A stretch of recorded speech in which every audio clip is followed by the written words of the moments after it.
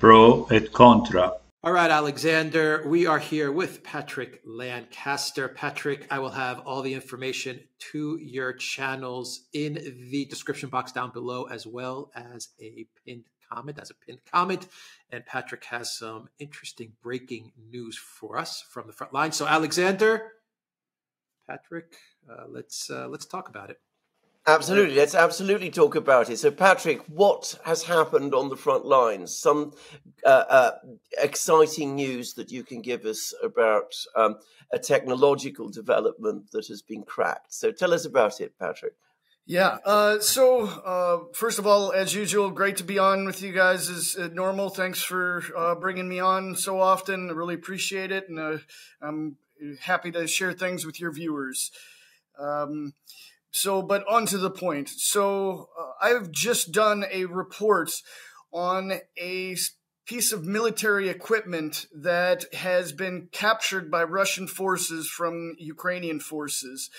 And it not quite the normal, captured vehicle, not even Western or NATO vehicle. This has been somewhat of a special prototype that was used and built by Ukrainian forces and Azov battalion for some sort of futuristic war, or as they described it, a invincible super weapon.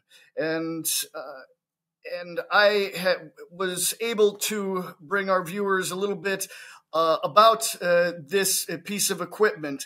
And it was first made it started to be developed in 2015 as a prototype for future fighting. It was supposed to be the best of the best tank, as they described it.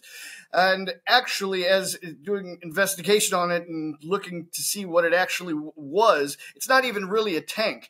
It has the chassis of a tank, but the overall it's basically a military transport with weapons on it.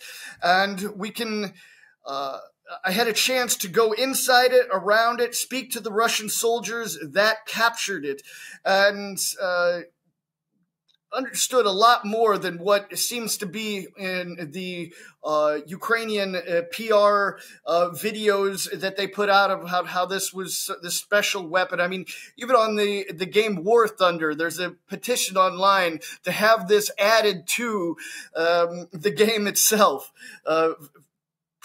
A lot of hype. But the fact is that when I say Russia captured this one-of-a-kind prototype, they captured it because they pushed Ukrainian forces back from a specific area in Donbass.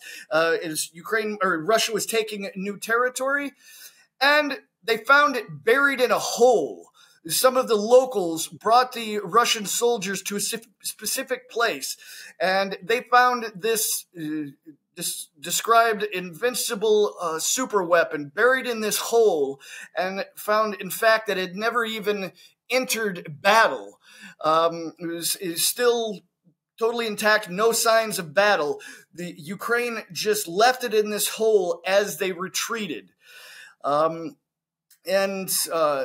Basically, I even had a chance to kind of move some of the turrets back and forth, and it seems like, and was described by Russian forces as kind of not the greatest design, because the turrets would knock into each other. And a lot of this, I'm trying my best to describe it just in words, but people can find my report on my channel to see more in depth of, what I saw. And also I decided to give people as much information as possible. I also included in my report the PR video release from Ukraine on when they were building this, just to give people as much insight as they can. So it's got the Ukrainian side, the Russian side, and then my firsthand account of what I saw. Very surprising to see this. I've seen other captured tanks, Western equipment, but this was definitely, for sure, one of a kind. I thought it was pretty important to show our viewers, and I let me know if you guys have any questions. I can more explain some of the information. Well, I mean, lots of questions has come to mind, but firstly, two very important points that you just made over what you've just said, Patrick. Firstly, we have another example of a invincible Ukrainian weapon. Sounds as if it's not invincible. In fact, from what you've just said, there are clear problems with design. I mean, if the turrets all collide with each other, it doesn't sound to me as if it's a very battle-proof vehicle. And it looks like another example of the stress Ukraine gives to the sort of media aspect of the war as opposed to the real ones. That's the first thing to say. But the other thing is, here we have a top secret prototype, and it looks as if the Ukrainians are now retreating so fast, perhaps not across the whole of the front line. Let's be realistic and sober about this. But in some places, they're retreating so fast that instead of retrieving this valuable prototype, which one would presume they would not want the Russians to capture, they have to abandon it and bury it quickly in a hole where the Russians can find it. Is that an accurate summary of the position? Because if the last is true, that is an important fact in itself, or so it seems to me. Yes, yeah, it's very true, and it's speaking of the value of it. It's actually public, open source knowledge that this specific prototype was estimated to cost the Ukrainian government about $5 million to develop, and that $5 million just turned out to be, a $5 million hole in the ground. And speaking to the Russian forces, of course, they're a bit biased, but from the information that they said, it's just not a good design. It was so built up in the PR, as you said, and it just turns out to be kind of a useless tank that the Russian soldiers said they'd never take something like that into battle. And it seems the Ukrainians didn't either, even after it was built. It was more of just a show. What is it exactly? I mean, what is it supposed to do? Is it a tank? If it's not a tank, I mean, is it an infantry fighting vehicle? Is it a thing that's it almost seems like kind of a hybrid. Yeah, it almost seems like a kind of a hybrid, and Ukraine described it as this super battle tank, super weapon. It's described online as a military vehicle. But the fact is, they took an old chassis and put some new metal. I mean, they literally just welded a bunch of metal around it, made the inside a bit bigger, and put a whole lot of what seemed to be flares and smoke cannons. I mean, like 20 or 30 just on the front, and then a couple places for a couple anti-tank cannons and guns. And as far as the anti-tank guns, we were explained by the Russian soldiers, again, of course, they're biased, but what they told us is that why would they even put an anti-tank cannon on it? They said the armor that they put on it wouldn't take a hit from a tank anyway. So how could it go in battle against tanks? Because there was no reactive armor on it. It was just sheet metal welded on. So it's a very interesting situation. Almost like a big parade float, it seems. I was going to say, I mean, to me, it sounds like something, you see in a Hollywood movie, some kind of Hollywood movie, the futuristic one, with a sort of clanking machine comes across the horizon. Somebody like me who doesn't know anything or hadn't known anything about military affairs might find this all looking very impressive in a film. But in fact, on the actual field of battle, it doesn't actually do very much. I mean, it's the sort of thing that Dr. Frankenstein might have come up with. I mean, from the sound of it, maybe I'm being a bit from the look of it as well. Yeah, and all intended to appear in a sort of not a movie, but a game. As far as I can see, they wanted to have it in a game. Am I right about this? This is in a computer game that it included in it. Yeah. maybe the soldiers and engineers that designed it and made it from the beginning. I mean, from the PR videos, it seems like they were really trying. But regardless of what their ambition was to do in making this Frankenstein, as you call it, which it's very similar, they didn't succeed. If they were trying to really make this invincible super weapon, I think if it was that good, it wouldn't have been left in a hole and actually would have been used in battle.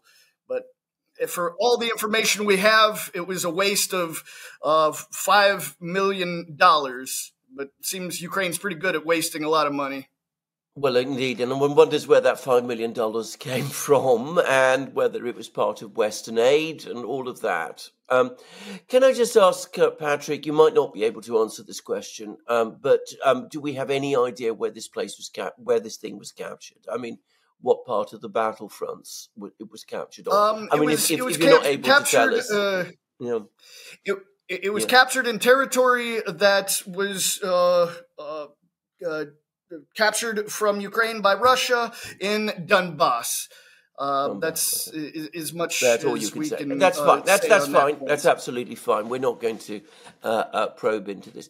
And was it supposed to be, to help them the defense, or was it part of an, intended to or presented as being for an armored offensive against the Russians in some way? Well, that's the thing. I mean, it was just. It wasn't used. I mean, the only evidence that we've seen that they actually used this thing was for the PR videos itself. There's no evidence that I was able to find about any use of it besides just saying how great it was. How much it's just this huge innovation in fighting ability, and then it was put in a hole as Ukrainians retreated. Right. There was absolutely no sign on it that it ever entered battle at all. And that's something that started in 2015 and they're still working on it 9 years later, and it just ends up in a hole and is never used. Yeah, I mean, and it was just, let's be clear about that. This is one prototype. All the public information shows that there was just one of these made for $5 million, and just used for PR purposes and abandoned as the retreat was given. Okay, can I veer to a different topic, one we've talked about many times? Reports came in last night of more shelling of Donetsk city. Are you able to confirm that? There's been some reports that they've located where it is, a place called Karlova or something like that, but the Ukrainians shelled Donetsk city again last night.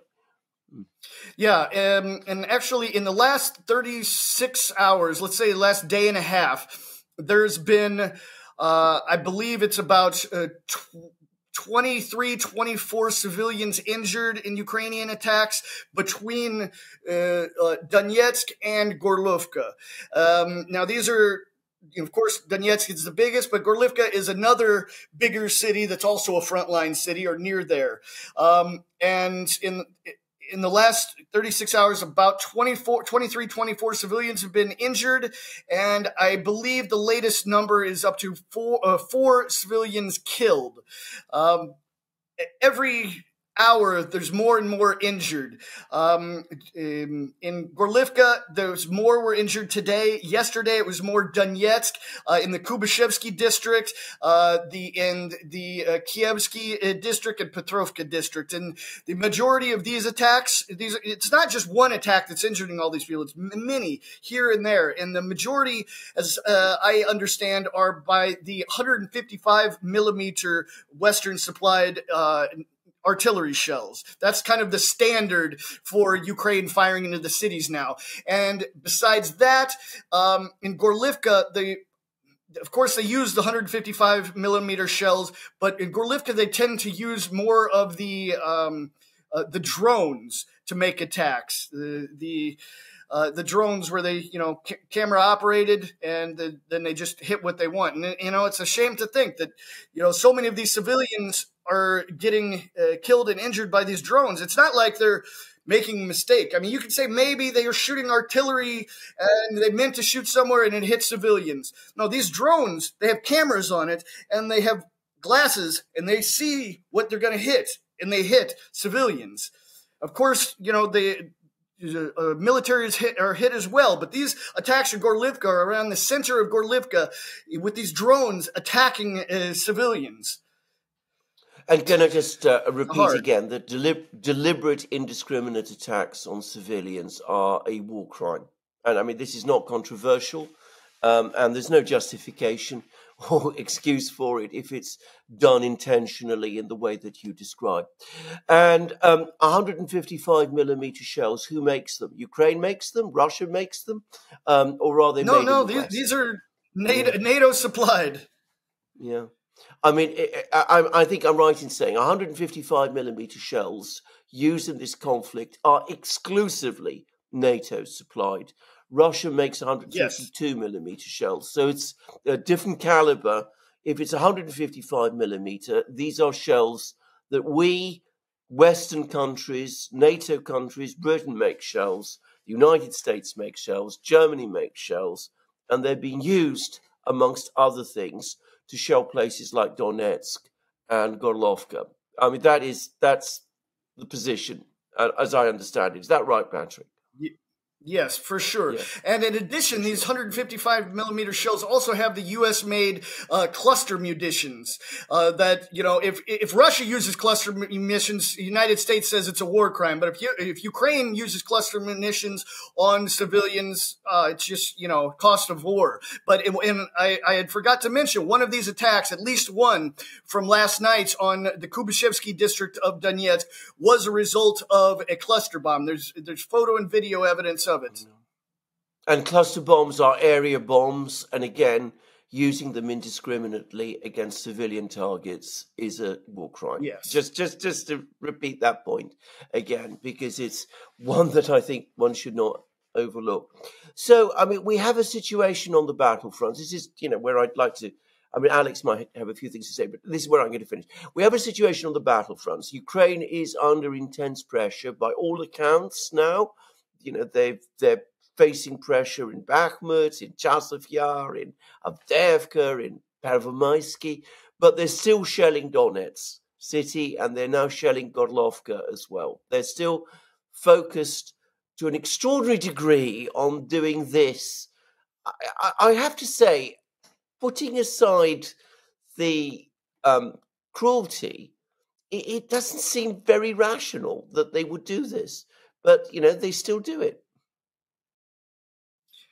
Yeah, unfortunately. And when I asked the civilians, first, my standard questions, just to be, clear to the world, I asked the civilians whose homes are hit. I said, are there any military targets near here? And they say, of course not. And I said, okay, then why how do you think? Why do Ukraine soldiers fire on your neighborhood? And they said some of the main answers are they want to kill us. They want to terrorize us. They want us to leave. And people say they're not going to leave because it's their land. Yeah, exactly. Well, Patrick, thank you. I'm aching to watch your program, by the way, and see this thing. Azovets, I think you said it was called, was Azovets. Is that right? And can I just also say, interesting point that it's also apparently part designed or funded by the Azov battalion. And interesting to see that they're built. Built by them. I mean, involved in weapons development amongst all the other things that these people do. Though it doesn't seem as if they come up with a very effective weapon. Alex, is there anything you want to add there? I will just have all of Patrick's information in the description box down below. I'll also put a link to the video so that all our viewers can see what this wonder weapon or alleged wonder weapon is all about. We're all very curious now to see what $5 million buys you, I guess. Well, absolutely, yeah. Absolutely. A single prototype for armored vehicle. Incredible. And I think you said, Patrick, that it's based on an old chassis, so which they've sort of tinkered with. Yeah. So, it's $5 million. It does seem rather a lot of money to play around with an old chassis. But anyway, there we go. There you have it. All right, Patrick, thank you very much for joining us. Thank you, guys. It's really great to be on. Can't wait till next time. Fantastic. Me too.